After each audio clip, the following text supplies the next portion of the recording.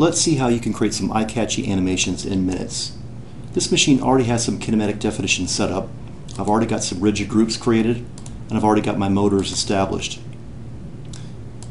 If we hit the play button, we can see how we have a nice sequence of operation where the gripper goes from one end of the machine to the other, picks up a part, and retracts back. Now let's snazzy this up a bit. If we take a look at our timeline, see I've got all my motor operations and events exactly where I need them. Let's add some nice effects like fading, exploding, and some camera position control. I'm going to change a color option here to visibility color, so anything that I have in color will designate that it's going in and out of visibility. So some commands that we have to control that allow me to simply pick parts or subassemblies for complete visibility control. Notice how the color changed, letting me know that that part is going to have some visibility control. In the timeline, I can stretch that out to maybe the 4-second mark or wherever I think, and I can actually animate that live to see the visibility take effect and watch that component disappear. Maybe around the 2-second time mark, I want something else to go out of visibility. So I'm going to pick this conveyor subassembly. I'm going to pick the whole thing, hit the apply button, and now that is going to go out of visibility. I'm going to give it about a 4-second delay as well, so you can see it gradually go invisible as well. Then maybe around this part, I don't need the tabletop anymore, so let's watch it go out of visibility. So I'm simply going to pick it, and you know the drill, we'll just increase the length to wherever I think I need. I can dynamically adjust all these on the fly to get the right visibility control, to get the nice animated effects. Last but not least, maybe we'll hide this transport mechanism. I know it might be kind of weird hiding something that's actually being moved, but you get the idea on being able to move things around and control their visibility. Alright, let's hit the play button and see what we've got. You can see the frame disappear, then the conveyor disappear, and then the tabletop, finally the transport mechanism, all while the motors are animating the machine as they normally would. Alright, so that's animation or visibility control. Let's talk about animated explode. It would be really nice if we could fly these parts apart and show them explode while all this is happening. So let's change our color option one more time to explode color, and I'm going to hide my timeline down here so we can see just the explode operations. Same as before, anytime anything explodes, it will show up in a different color. So maybe we'll have this frame explode 4 ways, to the left, to the right, front, and back. So I'm going to pick these members here, and I'm not going to be real picky about my picks. So I might be missing some parts here, but that's okay. Now that that's selected, I'm going to specify the orientation, and I want to drag it off to the left to maybe about here, and notice how that goes into a specific color. Now let's grab the frame members on the opposite side. We're just going to walk around our frame model here, picking all the little components that we have, the little feet and the end caps and so on and so forth. We're going to drag these off to the right.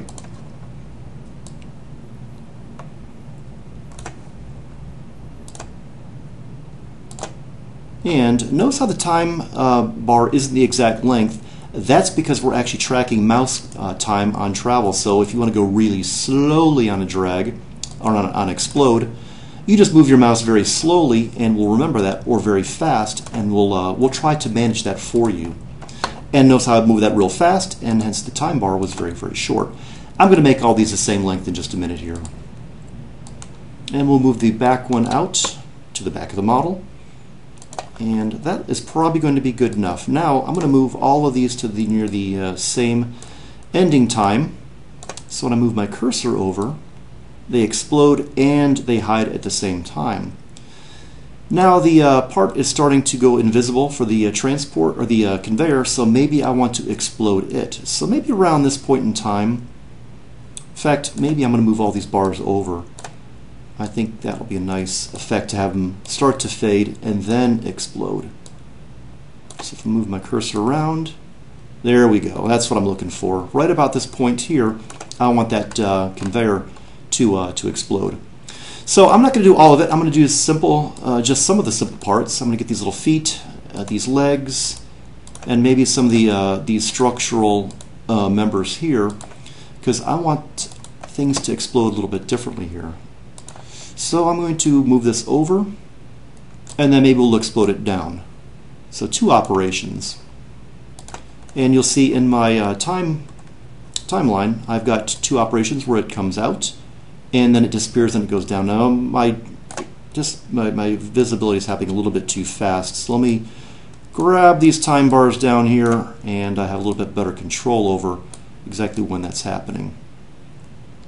Alright, let's move everything back and get just the right effect.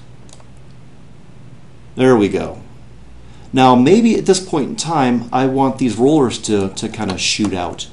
So the other key thing here is notice that these effects that I'm adding, whether it's a visibility or explode, it happens at the point of cursor, so I can control exactly when things happen. So I'm going to pick these rollers, all 5 or 6 of them, and I'm going to change an option here to create an explode event per object. So it's going to do them independently, and I can control them all one by one. So if we look at my time bar, I can see all of them happen at the same time, but I'm going to drag them out so you can see them shoot out like watermelon seeds if you were squeezing them.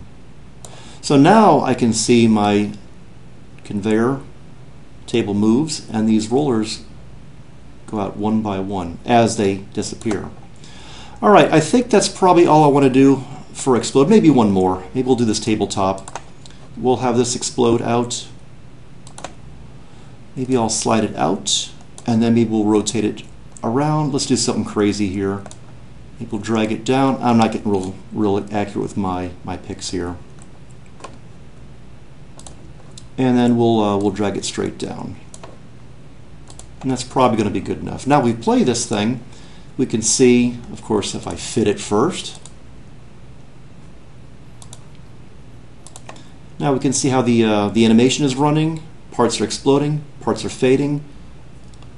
Give me a very, very snazzy looking presentation that I can show off to my customers or prospects. Alright, now let's turn our color off, and let's look at it a little bit different orientation here. And let's just play that animation one more time.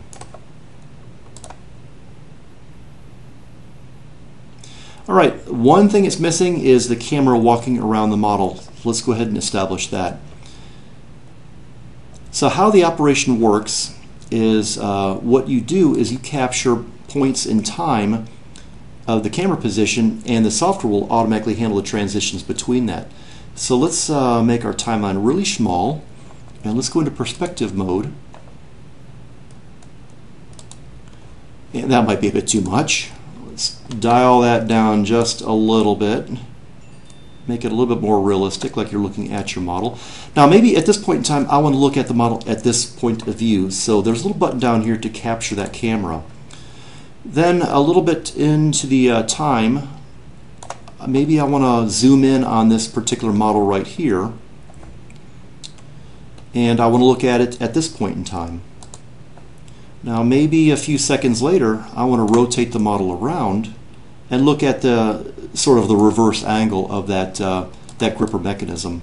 And we'll pan it over to this location.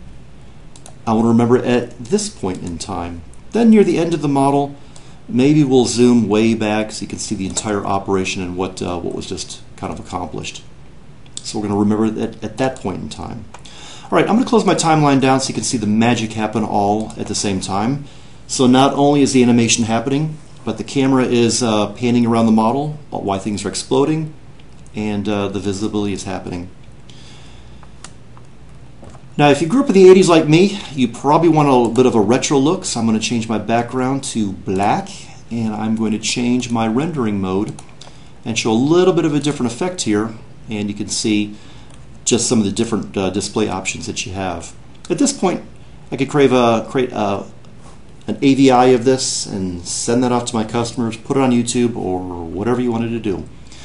That's how you create a very, very impressive flashy animation in minutes.